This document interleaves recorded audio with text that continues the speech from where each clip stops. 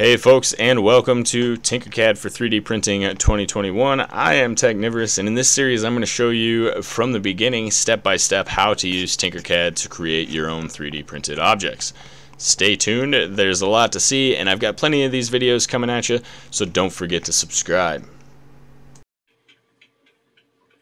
Hey folks, Technivorous here. If you haven't already, make sure you hit that subscribe button, but stick around because today we're going to be talking about some pretty interesting stuff I don't think you're going to want to miss.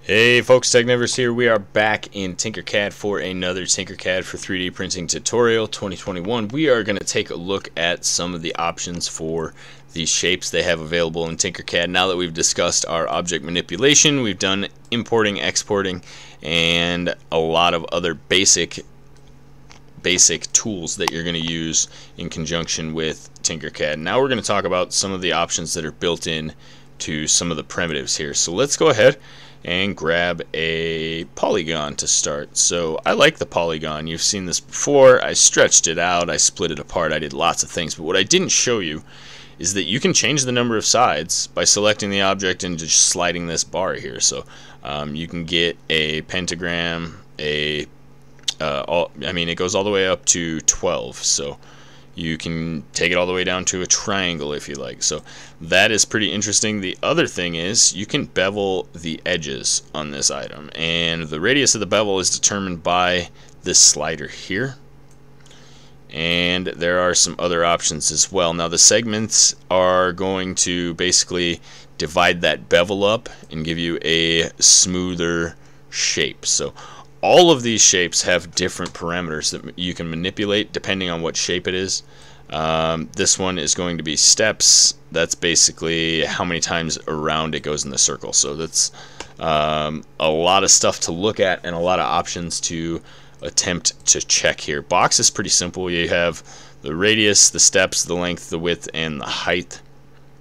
If you adjust the radius, it will turn that box into a sphere. So your cube can go anywhere in between here. So we do also have a sphere object, and that one is going to have steps as well. That's going to determine how rounded the object is. So that is going to increase your polygon count and give you a smoother spherical object, and that's pretty simple. One of the other tools we haven't covered yet is this Scribble here, which is actually pretty cool.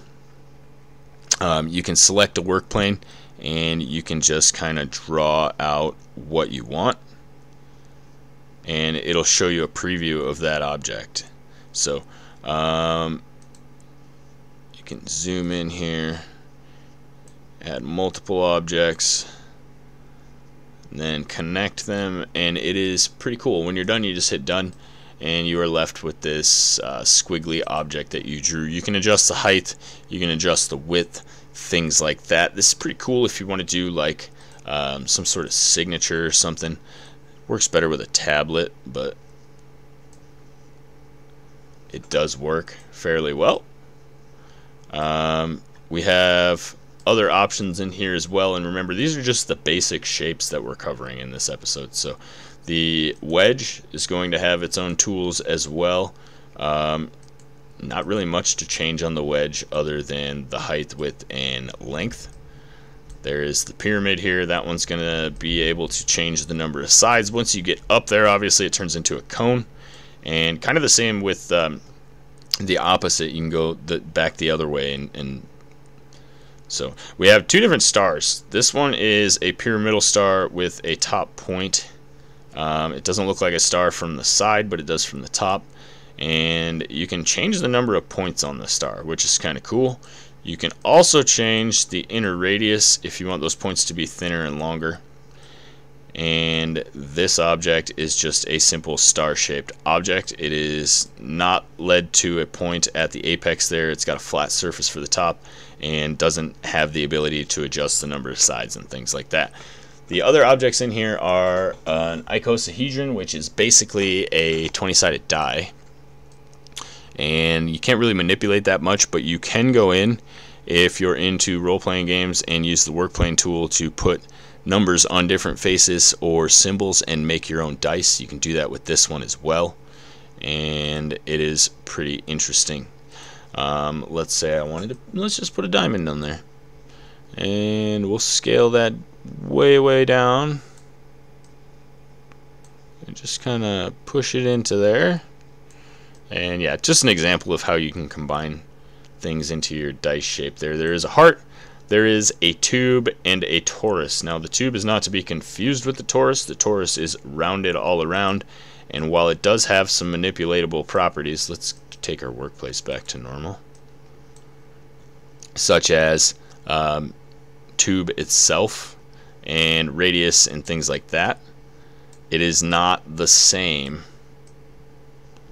as a tube. So the tube object, you can change the radius, the inner radius, which is determined by the wall thickness, and then you can adjust it and make an actual tube. And then you can adjust whether or not you want a bevel on it, which is going to turn it very torus-like, and how many segments are in that bevel. But it is still a tube. It still retains the inner shape without rounding it off like it would in the torus. So the heart shape don't use too often. I'm not sure if there's tools for that. Nope, doesn't look like it does much. The half sphere comes in handy. Roofs are basically just wedges that are not at an angle. So that's a dumb statement. They obviously have angles, but they're not a right angle. Let's see. I think that pretty much covers everything. Other than the text. And the text is cool because, yeah, you can go in here and grab the individual text and numbers in there. But with the text tool, you can manipulate what it says right here. Usually. Oh, it won't let me.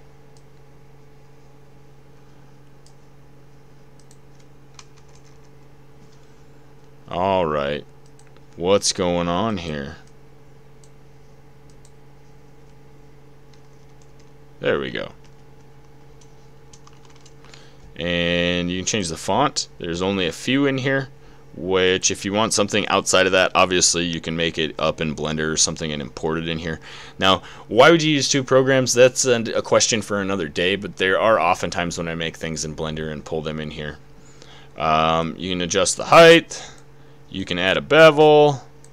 You can add segments to the bevel and round it, so that'll give you a little bit of a rounded appeal, although it is distorting this quite a bit up here in the corner. It's kind of hard to see right here. That might have to do with the height change there. Yeah, so that's going to be it for this one, guys. I've showed you basically what all of these basic shapes do. In the next couple episodes, we'll be going over some of these other items in here, and we'll be building some actually useful models. So stay tuned. Don't forget to leave a like and hit that subscribe button down below. We will see you in the next video. Stick around, guys. I got another YouTube recommended video for you right here. And if you haven't already, subscribe. Make sure that you smash that like button. We'll see you in the next one. Technivorous out. This is Tinkercad for 3D Printing 2021, and I am Technivorous. As always, thanks for watching, guys. I hope this video was helpful to you, and stick around. We'll see you in the next one.